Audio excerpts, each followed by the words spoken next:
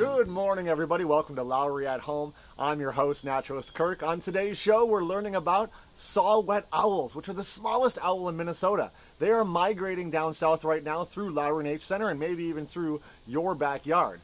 We're doing research on them out at the Nature Center, so let's learn more about it. Michelle has a bird in this bag. It's been brought to her by some of her assistants who caught these birds up in the forest by playing a lure call that attracts the owls in, and they get caught in what's called a mist net, which is a very fine net. It's very safe to use with the birds, but it catches them, and we can then place them into these bags and bring them back to the banding station. And here comes the owl out of the bag, and when everyone sees them at this point, they realize that these are some of the cutest owls in the entire world. This is the saw-whet owl, and it's almost one of the smallest owls in the world as well. It's not quite as small as the elf owl, but it is quite small. And saw-whet owls are something we're trying to study and learn more about. So one of the things Michelle is doing is measuring the wing of this bird. They get a little bit of a sort of doctor's visit where we learn more about them and kind of give them a little checkup and see how they're doing. So we're measuring the size of this bird's wing to find out more about it. With some other things we're going to measure, like the tail and the weight. The bag is weighed when the bird is in it to see how much it weighs, and then we can weigh it later on without the bird in there and do a little math and figure out exactly how much the bird weighs. Depending on how much the bird weighs, it's going to determine what size band we put on it.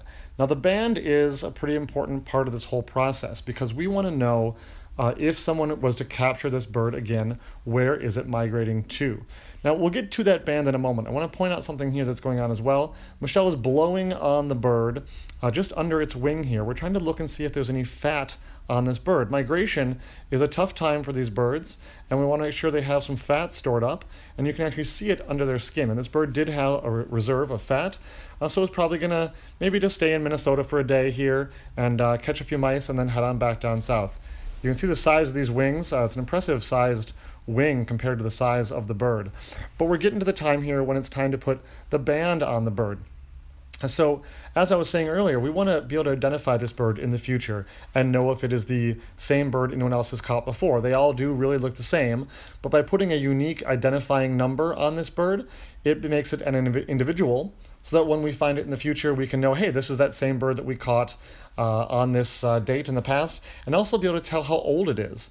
Now, there's two different size bands, either a 3A or a 4, so Michelle is looking at the size of the leg to determine what is the correct size to put on. The band itself is made out of aluminum. It's very small, very lightweight, and it has a unique number on it. Here we are reading the number to make sure we're putting the correct band on the correct bird. And it's being put onto a little peg on a pair of pliers here on the table.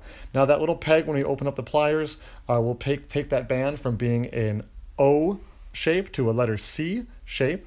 And you'll be able to see that here in a moment. There we go. It opens up.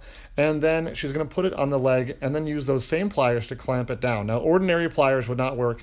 These are very special rounded pliers that are the same size as the band. So she can squeeze as hard as she wants here, and it will not hurt the bird's leg in any way. All it's going to do is make the band nice and round. She's checking the fit to make sure that it looks good. And this bird is going to be ready to go pretty soon, but now as you can see, we've switched to red light mode. We're getting this bird ready to go back to the wild, and we want to not be shining bright lights in its eyes because it needs to be able to see with its nocturnal night vision. And these lights are now going to go off, and a black light is coming on to show you all something really cool. When you look at this bird's wing under a black light, the feathers phosphoresce in this bright pink kind of color, and I'll get a better close-up here in a second so you can see. But all of these feathers are the same amount of reflectivity here. They're all that kind of pinkish color, and you can see here that tells us they all grew in at the same time, which means this is a first year of this bird's life. Contrast that with this other bird. See, those feathers in the middle are not kind of glowing like that. That means they are older feathers. So some birds which have the older feathers we know are birds that were hatched out in a previous year. They could be 2, 3, 4 years old. And the birds that have all the feathers of one color like that, those are fresher feathers, and they grew in this year. So this is in fact a hatch year bird that is now banded and ready to go back to the wild. If we catch it in subsequent years with that band on, we will then know how old it is. Oh, that was so cool to see those. Now that footage was actually shot last fall when the birds are migrating through. That's why we didn't have masks on in the footage.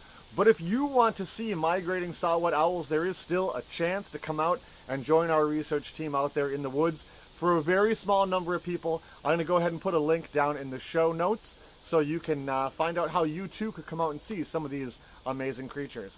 Thanks for joining us on Lowry at Home, and we'll see you all next Monday. Bye-bye.